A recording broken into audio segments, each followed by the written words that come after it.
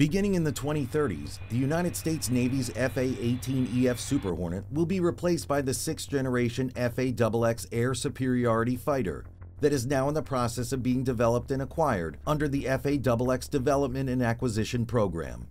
It is expected that the FA-XX will serve as the fighter component and primary focus of the next-generation air dominance family of systems operated by the Navy. Thus, keep watching this video to understand more about the insane new stealth fighter that the United States is developing for the 6th generation. The United States Navy published an official call for information on the FA-XX in April 2012.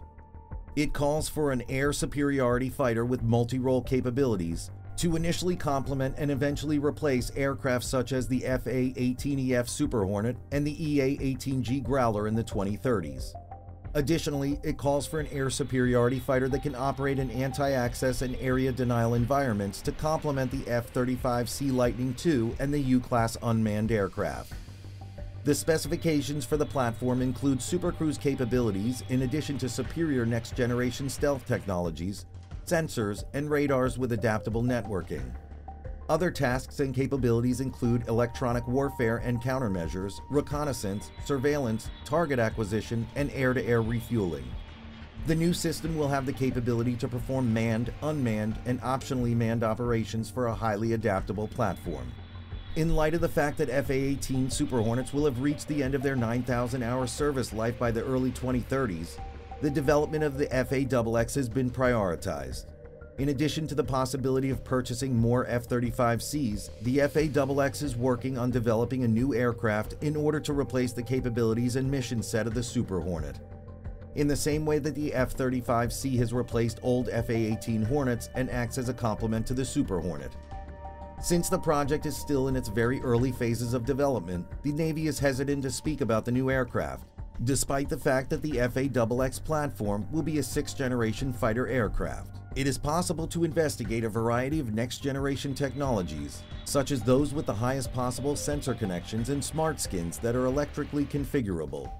Thus, the term maximum connection refers to vastly improved communications and sensor technology. And this can include the capacity to communicate with satellites, other aircraft, or anything else that might provide real-time intelligence on the battlefield. In addition, smart skins would have sensors and electronics built into the fuselage of the airplane itself to improve sensor performance while simultaneously lowering drag, hence enhancing the aircraft's top speed as well as its agility. It is desirable to have a design that has an open architecture, since this will allow for various sensors, payloads, and weaponry to be plugged in for a particular mission, as well as the ability to shift them around for many different missions on different days or during successive sorties. Therefore, the design that was produced as a consequence is expected to take shape dependent on the form that the aviation industry presents for its next generation of propulsion systems. There is a significant amount of disagreement regarding the Air Force's claims that adaptive cycle jet engine technology, in which the ratios of bypass and compression airflow can be made variable to improve efficiency, can be scaled to benefit a carrier-based fighter. However, the Air Force and the Navy are collaborating on the development of a next-generation tactical fighter with the ability to engage in a supercruise. Chief of Naval Operations Jonathan Greenert made a hypothesis in February 2015 that the FA-XX would not rely primarily on stealth or speed to the same extent as previous generations of jet fighters, due to improvements in signature detection technology and the proliferation of high-speed anti-aircraft weapons.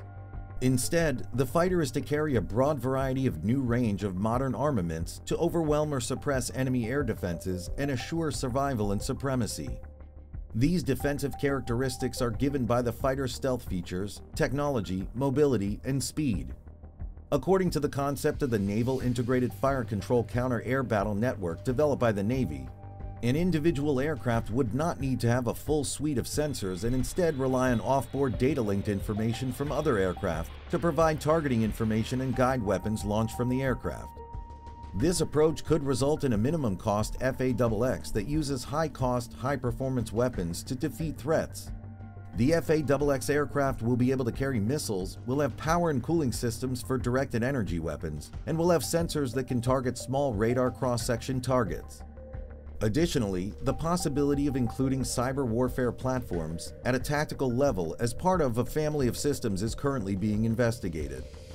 The overall cargo capacity, range, and diversity of armament and equipment that the FAXX has will at the very least meet or perhaps surpass the payload capacity and capabilities of the aircraft that is in use right now, which is the Super Hornet. Secretary of the Navy Ray Mabus said in May 2015 that the FAXX should be aircraft with the capacity for optional unmanned autonomous operation. In addition, the project may result in a family of systems rather than a single airframe to replace the capabilities of the FA-18EF and EA-18G, and the Navy is now undertaking an investigation of possibilities for their next-generation aircraft in conjunction with the Air Force. Also, Greenert is in favor of a modular part that may either carry additional sensors or a pilot.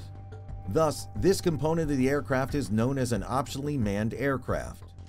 In July 2009, Boeing made its first public presentation of a sixth-generation fighter design in response to the FAXX program requirement, formally exposing the development of their project. Therefore, the graphics and designs that were presented for it depicted a stealthy, two-seat, twin-engine tailless aircraft with a blended wing fuselage. Boeing acknowledged that despite having a tandem cockpit, it is designed to either be manned or unmanned depending on the requirements of the mission. The weight class that the fighter idea competes in is 40,000 pounds. In addition, it has been suggested that the Northrop Grumman X-47B, which was selected for the UCASD program, should be also considered for the FAXX initiative. In April 2013, Boeing presented a revised concept for the FAXX sixth-generation fighter aircraft.